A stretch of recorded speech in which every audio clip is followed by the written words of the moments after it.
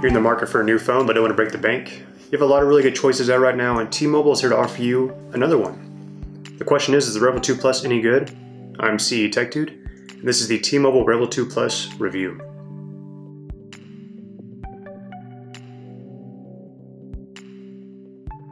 I've been using this phone as my daily driver for over a week now, and I'm here to give you my honest thoughts.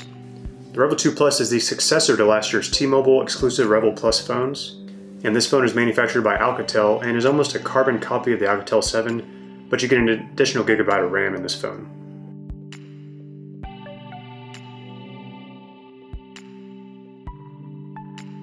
I never used the Revvl line of phones, but I couldn't resist when I saw the Revvl 2 Plus come out. The specs and the design really caught my eye, and not to mention the price. Coming in at a palatable $250 outright, I was excited to order it. But did the excitement continue past the initial impressions? I will let you know, but first, let's go over the design of this phone. I really love the all-black aesthetic of this phone, save for that pink, or should I say magenta, power button, which I actually rather like. It stands out. This phone is smooth plastic on the back, and it does get smudgy after extended use. And the sides of the phone are more of a matte plastic to help with grip, and I didn't have any trouble gripping this phone. You also get a fingerprint sensor on the back, which works well, although mine did start to develop a little bit of a lag between pressing it and getting to the home screen once I had all my apps and settings set up.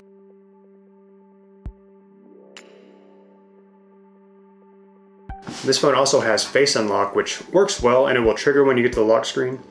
It's plenty fast, but it does not work in the dark. And you do also have to press the power button to get to the lock screen, as this phone does not have lift awake. On the side of the phone you have a volume rocker and that textured pink power button. And then continuing on to the top of the phone, you get a headphone jack and something that really surprised and delighted me, an IR blaster. Now to get the IR blaster to work, you will have to download some kind of remote app from the Play Store, since the phone does not come with one installed.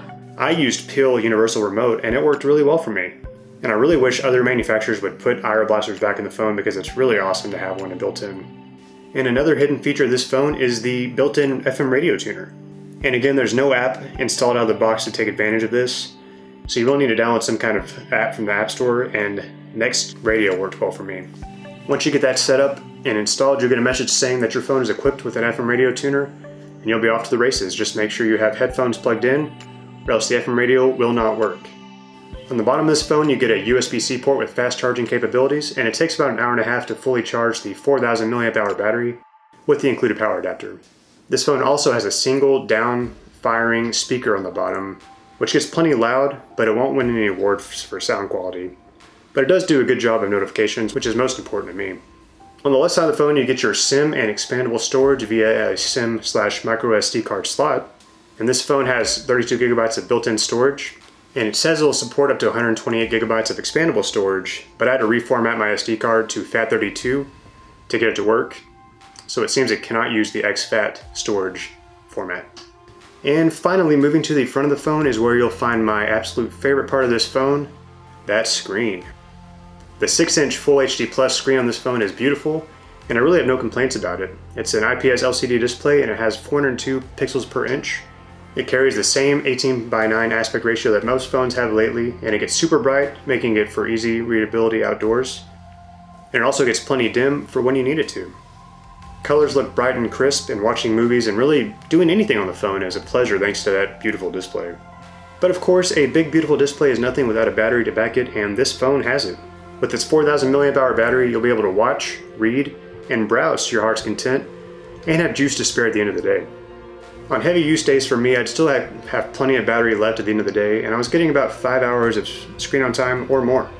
And I was normally able to make it a day and a half on a single charge with heavy use, which is awesome. On a side note, this was with intelligent power saving enabled, and when I disabled that, since I really had no idea what it did, I was getting worse battery life, so I'd recommend leaving that enabled. The earpiece on this phone is also great. Caller sounded loud and clear, and they said I sounded the same way on their end. This was, of course, in a quiet environment. When there was a lot of ambient noise around, I had a hard time hearing the caller. And the speakerphone was also decent and gets loud enough. Again, though, if you have a lot of ambient noise around, it'll be a little hard to hear. Signal strength on this phone was also really good, and this does have band 71 for access to the 600 MHz wireless spectrum. Next to the earpiece, you'll find a notification LED and an 8 megapixel front-facing camera that has an LED flash, which is pretty cool. And the Revvl 2 Plus also claims IP52 certification, meaning you can splash it with water. And I did not test that, but I guess we'll have to take their word for it. Now I know what you're thinking. So far this phone sounds amazing. Well, let's continue. Let me tell you what this phone lacks. This phone does not have NFC, and this may not be a big deal, but I just want to let you know that it's not included in the phone and you won't be able to use any contactless payment methods. It also does not have wireless charging. Again, not a big deal, but I just want to let you know. There's no 802.11ac for Wi-Fi, so you're stuck using older BGN Wi-Fi networks. And while we're talking about Wi-Fi, one issue I had was when turning off Wi-Fi on this phone, sometimes it would not connect back to LTE for whatever reason until I turned on airplane mode and then turned it back off again and everything came back up fine. Not happening all the time, but it was super annoying when it did happen. This phone also does not have Bluetooth 5 and is using the older Bluetooth 4.2 standard. Again, not a big deal, just want to let you know. Okay, so hardware review is done. Are you ready for the software? Let's get started. Out of the box, this phone comes with Android 8.1 and it's almost a stock version of it. Even the launcher has the Google Now feed on the leftmost home screen. Pretty awesome. Also, this phone has no bloatware apps installed unless you count the T-Mobile apps that come installed on the phone, which I don't. It also has some pretty useful additions such as double press the power button to launch the camera and the ability to change the color of the dock and rearrange the dock buttons. Sadly, there's not a way to do system-wide theming on this phone, but no big deal.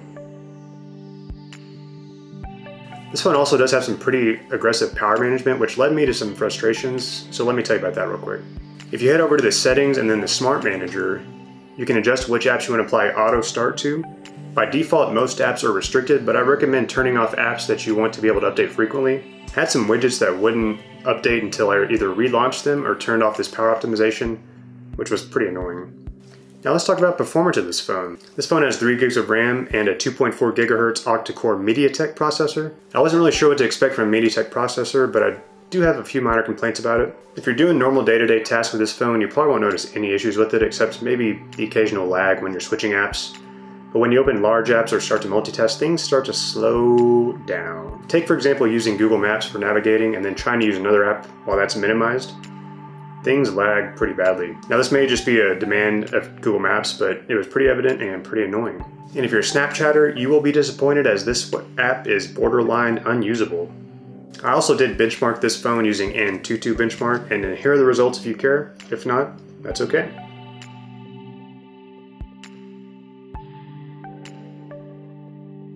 Gaming on this phone actually works very well, and I tested several games that all ran perfectly, such as Super Mario Run, Sonic, and PUBG.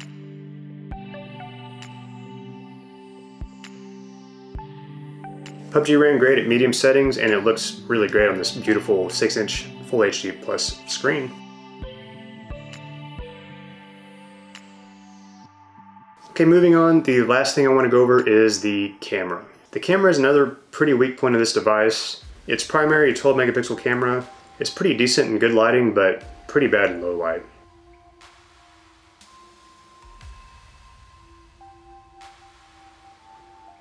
The camera also has HDR mode that improves things a bit, but overall I'd say the camera is not very great. A quick annoyance is that the camera app would not save the settings I chose for turning on HDR or turning flash from automatic to off, and every time I reopen the camera I'd have to adjust the settings again to my liking. Kind of weird, kind of annoying. And it's not super obvious where the settings are for the camera, but if you open the camera app and hit the circle icon with 4 dots in it, you can get to the settings from there.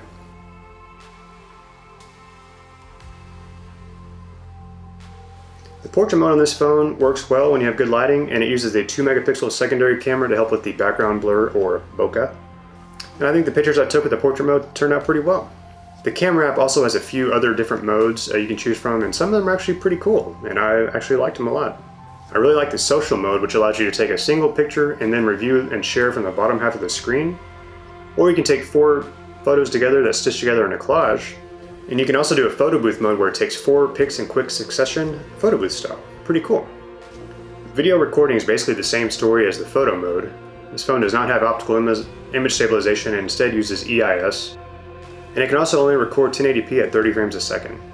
Take a look at this video sample from the rear camera and judge for yourself about the video quality. Hey guys, this is just a quick video and audio test on the Revvl 2 Plus. This is not stabilized in any way besides the actual onboard stabilization. What do you think? Let me know in the comments. Thanks. And here's the front-facing camera video performance for you to look at. And this is the test of the front-facing camera on the Revvl 2 Plus. Again, this is not using any kind of stabilization besides what's on the phone. So what do you think of the video quality, audio quality? Let me know in the comments. Thanks. Now, on the subject of the front-facing camera, I think it does a pretty good job actually. And it includes an LED flash in case you need a selfie in low light. So I think that about covers everything about this phone. I really wanted to get well acquainted with it so I could give you my accurate and honest opinion. And overall, I'd rate this phone as pretty good. I think the price needs to come down about $50 to really make it a great value. But for what you're getting, I think you'll be happy if you go in with pretty low expectations. And so to quickly recap before I end this video, you're getting a big, beautiful screen, great battery life, great call quality, great signal quality, and stock Android software with just some minor useful additions. But you're also lacking a good camera, NFC, and I'm also not sure how software updates will be for this phone, and it could be stuck for Oreo for a while. And so another option to this phone is maybe buying perhaps an older generation flagship phone, such as the Galaxy S8. I think I saw those recently for about $300, which is just a little bit more than this phone. But if you want a brand new phone and you want to finance it for cheap through T-Mobile, then this is the phone for you. Okay guys, I hope you enjoyed this review. Hopefully it wasn't too long, but hopefully it was helpful to you. Let me know what you think about the T-Mobile Revvl 2 Plus in the comments below. And also make sure you like and subscribe this video for more great content. Appreciate you watching this video, guys. Hope you have a great day. You just got CE Teched. Take it easy, and see you next time.